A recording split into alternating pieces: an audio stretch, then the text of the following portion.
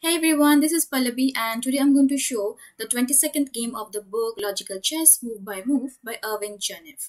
This game was played between Pillsbury and Margot in Paris in 1900 and the opening played was Queen's Gambit Declined, also known as QGD. You will find more games based on Queen's Pawn openings from this book in the description below. Without further ado, let's start. So White started with d4. Occupies the center and makes way for the bishop and the queen to come out, and also controls the c5 and e5 square. The pawn is supported by the queen. Black replied with d5. The simplest way to stop white gaining more ground in the center by playing e4. So here also the d5 pawn push controls half of the center and makes way for the c8 bishop and the queen to come out. Now white replied with c4. The objective of this move is to destroy black's pawn center. White offers a pawn to induce black to surrender the center. If that does not work, white threatens to dissolve it by c takes d5, queen takes d5, knight c3, queen a5 and e4. And white will have a strong pawn center. So after c4, now black played e6. Black defends the center pawn so that if white captures with the c pawn, then black can recapture with the e pawn, still maintaining the pawn center. Also making way for the f8 bishop to come out. Now white played knight to c3, a simple developing move towards the center which attacks the two central squares, e4 and the d5, and adding pressure to the d5 pawn. Black played knight f6. Black also develops his knight towards the center, which supports the d5 pawn and also controls the e4 square. Now white played bishop to g5, a pin which threatens to play c takes d5, e takes d5, bishop takes f6, queen takes f6, and then knight takes d5, gains white a pawn. If instead of queen takes f6, if black plays g takes f6, then leaves black with a badly doubled pawn. The threat is actually of minor importance. What white is interested in is the most effective placement of his pieces, and the development at g5 is extremely strong. It's pinning the knight at f6. After this, black played bishop to e7. Develops the bishop close to home, neutralizes the pin and makes way for castling. Now white played e3. Strengthening the center by supporting the d4 pawn, makes way for the f1 bishop which protects the c4 pawn. Now black played short castle, safety of the king and activation of the h8 rook. White replied with knight f3, develops towards the center, controls the e5 square and supports the d4 pawn. Now both the knights are keeping eye on the central squares. Also the f3 knight has an eye of utilizing the e5 square as an outpost. Now black played b6. Planning to develop the c8 bishop from b7, however, h6 was a better move, so as to remove the h pawn from the vulnerable h7 square with gain of tempo. And after b6, another alternate continuation was knight b d7 instead of b6 to support the pawn push at c5 or e5. Also, it would prevent white from using e5 square as his outpost. So after b6, now white played bishop d3, an ideal post for the bishop as it commands an important diagonal and aims at black's h pawn. After this, black played bishop to b7. Black expects to control the long diagonal with his bishop. And however, Pillsbury's next move puts black in a dilemma. Now white played c takes d5. White removes a pawn and lets black recapture in any four ways. None of them is satisfactory. Black captured with e takes d5. Black wants to maintain a pawn in the center, but his pawn blocks the path of his b7 bishop and prevents it from accomplishing anything useful on that diagonal. Had black captured with any piece instead, that would amount to an eventual surrender of the center, and white would drive that piece away by e4 and remain in control of all the strategic important central squares. So after e takes d5, now white played knight e5. A good move. This is the key move in the famous Pillsbury attack. The knight anchors itself on a square from which its striking power is terrific. Its attack extends in all directions, affecting the queen side as well as the king side. Black played knight b7, develops and threatens to do battle with white's knight, and it stands ready to support a break by c5. So the knight is supporting the c5 square. After this, white played f4. A good move. Strengthens the position of the e5 knight and discourages black from exchanging pieces. If black plays knight takes e5, then white can capture with the f pawn, opens white the f file for an attack by the heavy pieces. And the e5 pawn is attacking the f6 knight, and the knight need to move away from its defending position. So after knight b d7, white played f4, and now black played c5. Black wants to attack on the queen side, where after playing c4. So after this, now white played short castle, putting the king to safety and rook immediately to work. Now black played c4. A strategic error, as it removes the pressure on the white's d pawn and relieves the tension as long as black has the option of capturing the d pawn and disturbing white's center. It is difficult for white to stabilize the center, and until the center is stabilized, the success of a kingside attack is doubtful. So the moral: keep the pawn position in the center fluid, reserve the option of capturing the central pawn. Let's just move back a little bit. After short castle, c5, and black is planning to play c4, he will have a 3-2 pawn majority on the queen side. What he underestimates is the speed and vigor with which white can get attack rolling on the king side.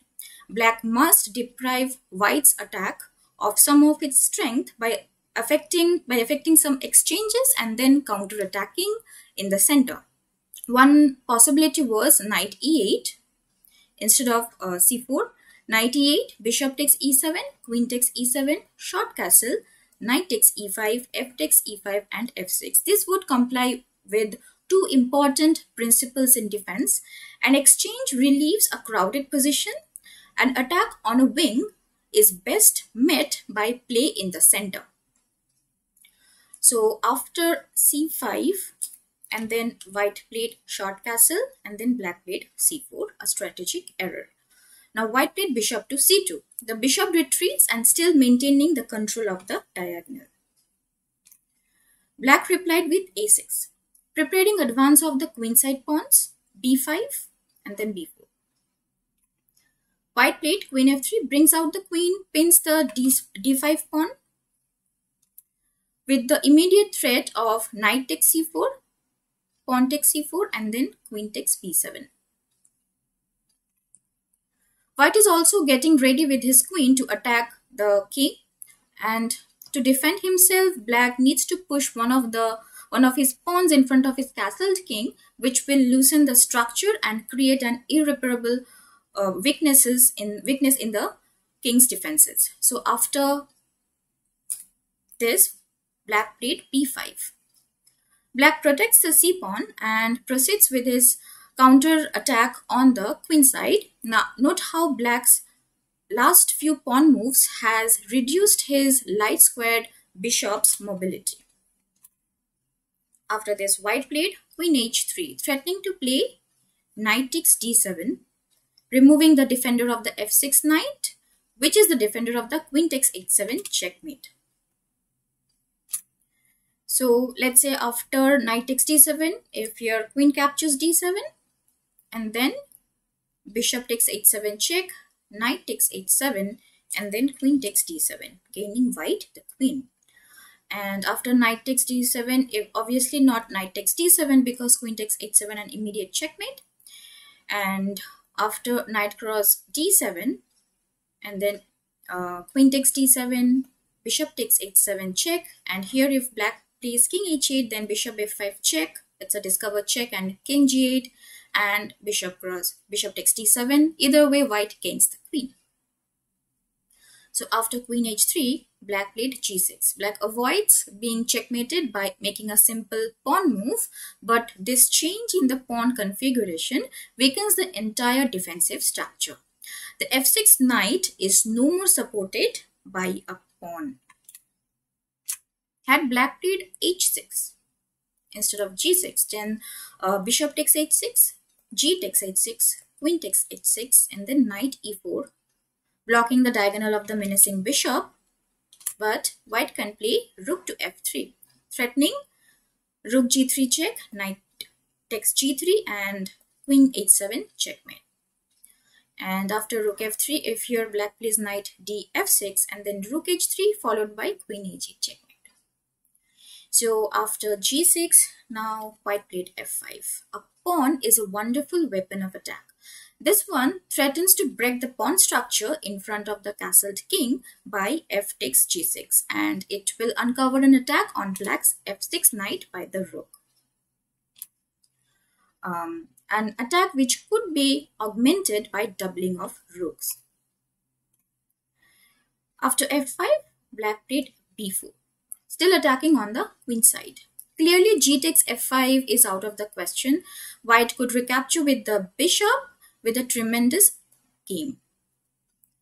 Okay, so after b4, now white played f takes g6, good move, and then black played h takes g6. Had black captured with f takes g6, then queen e6 check, king h8, knight takes d7, knight takes d7, rook takes f8 check, knight takes f8, queen e5 check, king g8, and bishop takes e7, and white has a winning position. So after f takes g6, black captured with the h pawn. Now white played queen h4, putting more pressure on the f6 knight.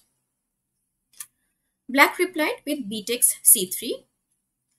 Had black played knight takes e5, then d takes e5 attacking the knight, b takes c3, e takes f6 attacking the bishop. Let's say the bishop moves away, and now queen h6 threatening to checkmate at g7. So after queen h4, now black played b takes c3, and then knight takes d7. Removes one of the defenders of the f6 knight. Now black captured with the queen. If knight had captured, then bishop takes e7, queen moves away, and then b4 attacking the queen. Let's say c takes b3, and then a takes b3 attacking the queen again. And then when the queen moves away, then rook f3 followed by rook h3, and then queen h8 checkmate. So after knight takes d7, black played queen takes d7. Now white played rook takes f6. A good move. And now black played a5. Planning to play rook a6 and exchange the rooks or support the g6 pawn. After this, white played rook a f1. Doubling of rooks institutes two new winning threats. First of all, bishop takes g6, and another is rook 1 f3. Then rook to h3, and then queen h8 checkmate. And bishop g6 is another threat. F takes g6 and rook takes g6 is a checkmate. Also, when white played rook takes f6, if black captures with bishop, then white can recapture with the bishop and threatening checkmate at h8. So after rook takes f6, a5, and then white played rook f1, doubling the rooks. Now black played rook a6, hoping to exchange the rooks. White played bishop takes g6. And now black played f takes g6. Pillsbury now showed a forced mate in 7 moves. You can pause the video and try to calculate the checkmate in 7 moves. Okay. Yes, checkmate in 7 moves. Hope you got it. Let's continue. Now white played rook takes f8 check. Bishop takes f8 and then again sacrificing the rook. Rook takes f8 check, king takes f8 and now queen h8 check. Only move king f7 and now queen h7 check, king f8. If black plays king e8 then queen g8 checkmate. So after king f8, queen takes d7 followed by bishop h6 check, king g8 and queen g7 checkmate. So this was the game played between Pillsbury and Marco. And the principles we learned from this game are: occupy the center with pawns, develop your pieces towards the center, try developing your pieces as quickly as possible. If possible, develop with a threat.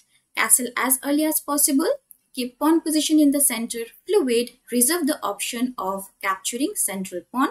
An exchange relieves a crowded position. An attack on a wing is best met by play in the center. Occupy outposts as soon as possible. Try to weaken opponent's castled king's position. Develop your rooks whenever possible. I hope you like this game as well. Thank you for watching. Please like, comment, share and subscribe to my channel. I'll see you in my next video. Thank you. Bye.